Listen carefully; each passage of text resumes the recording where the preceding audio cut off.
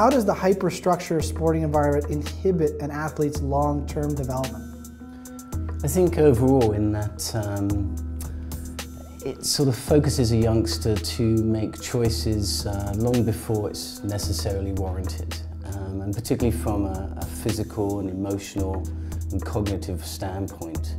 And while there is actually nothing conceivably wrong in sort of an early engagement in a sport, in fact that's actually part of the whole multi-sport aspect, it's the concentration factor.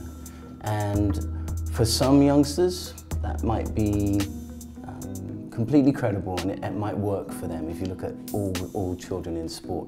Sure. But the reality for most of us in the way that we will develop is to have some kind of a broader scope of experience. And if one looks right the way through nature as to how parents in any one of the animal kingdom, how they sort of teach and train and provide experience for their offspring, is by having that varied multi experience. The other thing for us specifically in sport is that what tends to happen then is we really drive down very professional, very expensive, very demanding programs on youngsters at a time when they're not really that well suited from a whole number of aspects towards that kind of endeavour.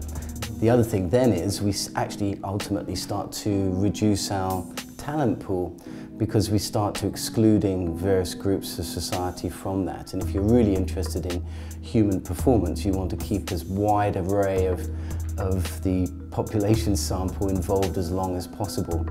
And then there's the other aspect of human desire. So if you like, the maturing of the drive and passion in a youngster as they really decide what they want to do and what makes them tick, as opposed to what their parents or coaches or others who have influence of them when they're young.